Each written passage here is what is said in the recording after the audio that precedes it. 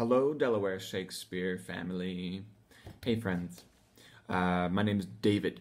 I'm back. I get to read another sonnet. Thanks for having me. So we're going to pick up with Sonnet 58. This is a continuation of Sonnet 57. There is the building energy of 57 carries into 58. There's similar sentiments from one sonnet to the next. This feeling that the sonnet writer has towards the lover and towards the lover's behavior or activities when they're not together.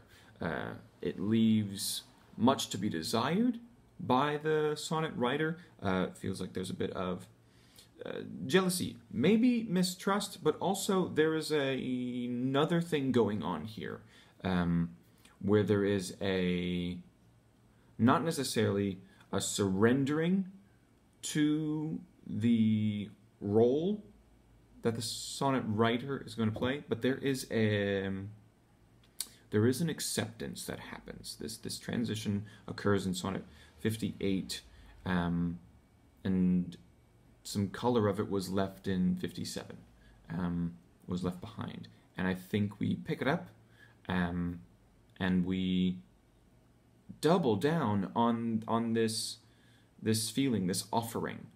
So let's check it out. Let's see if we can't do this with a bit of love underneath it. That's the challenge I'm going to pose myself.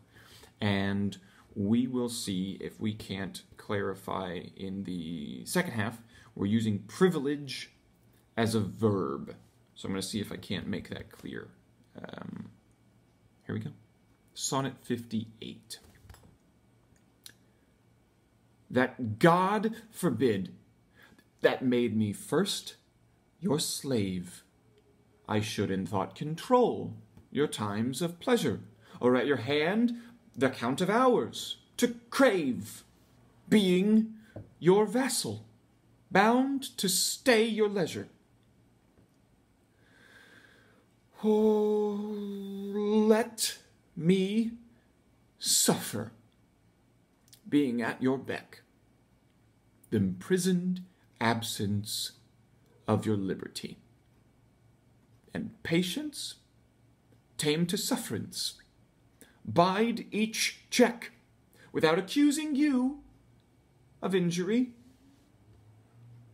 Be where you list. Your charter is so strong that you yourself may privilege your time.